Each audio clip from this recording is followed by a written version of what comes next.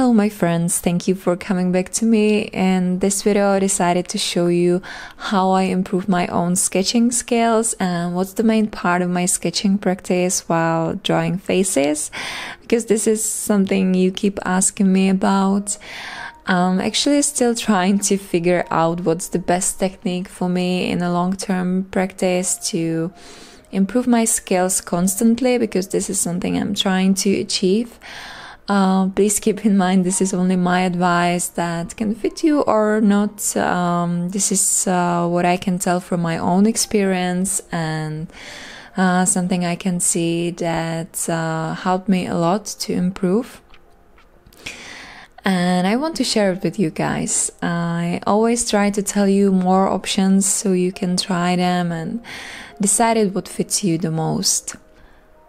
So what I basically do during the practice, during the sketching practice, I usually start with little observation of the object. It is great to notice the basics, the basic shape, and then how it is divided into smaller parts, how the facial features are placed. At this point, you do not have to worry about the details like lashes or eyebrows. We will come to the details later. So I take a harder pencil, some of the H pencils or HB or F pencil, and I draw the most basic shape I can see in the object. In this case, I try to get the shape of her face. Then I go over again and I try to reshape it to draw all the facial features. Do not be afraid of making too many lines. If you draw them lightly, it will be easy to erase them when you get the shapes you are satisfied with. So no worries because of those messy lines.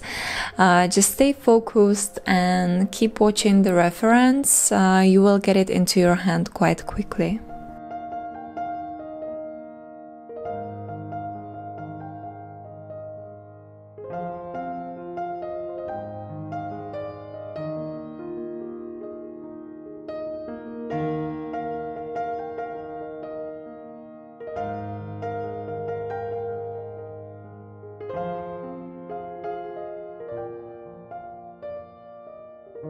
Just please do not rush it, take your time, go over again, keep reshaping it according to the reference.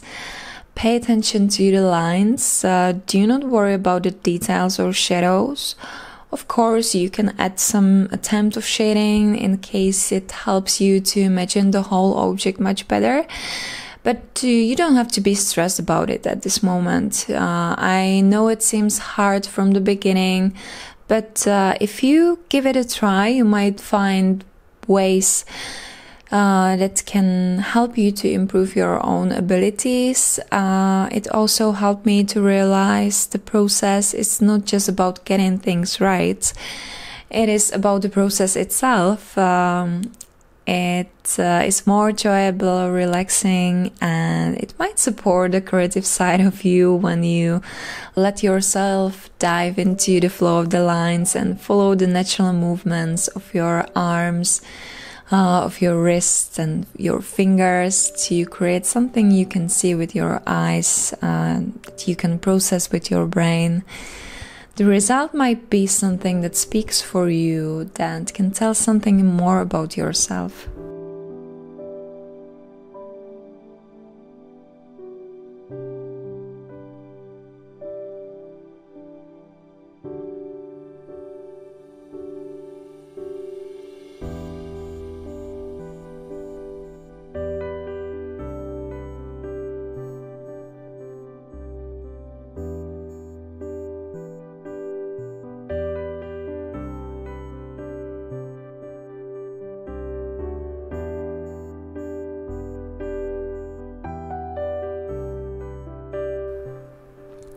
I was trying to sketch faces since I can even remember I was able to hold a pencil in my hand. Faces are the most interesting object to draw and also the most difficult one. Before I even knew there are some measuring techniques that can help me to transfer the basic proportions with accuracy to the paper, I remember I was looking at the object for a moment, and every time I simply tried to sketch what I could see with my free hand without knowing there is something like a perspective, facial proportions, or a symmetry. And of course it did not work so well at first, but I was trying again, and if it did not work either, I tried it again, and somehow it started to work. If it did not work, I just tried to draw another face, and I believe this was a very natural way to learn to draw for me. In one of my previous videos, I showed you how to transfer the basic proportions while drawing from a reference photo. I showed you a technique where you can use your pencil to measure the placement and sizes of the facial features. Of course, it is just one of many techniques. I think it is a very effective way and quick way to get the sketch right. In case the freehand sketch is too much for you from the beginning, you can start with that one. And when you get a little confident, you can try the freehand sketch as well.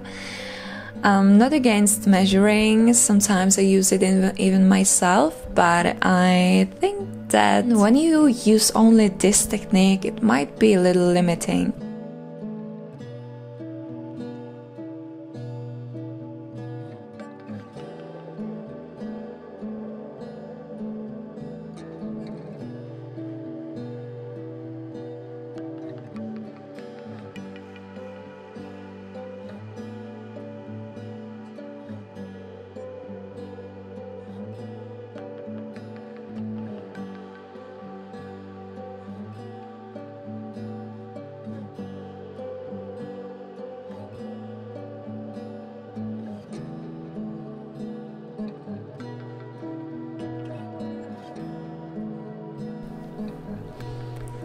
I mostly love to work on my own skills without using this kind of guidelines. From my own experience, the measuring techniques might hold you back from improving more of your abilities, like the observing skills, perception of the object as a whole, the entire concept of it, understanding the shapes and construction of the things around you.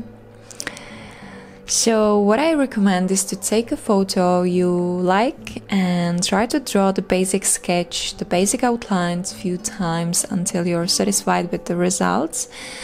With no measuring, just let your hand freely move on the paper, and you can try to put the result next to the photo to not notice the mistakes you made and try to consider them in the next sketch, and then put the sketch, all of the sketches, all of the attempts next to each other, and you will see the improvement. Of course, the improvement will be a little slower because your hand needs to get used to it, and I believe it's worth it.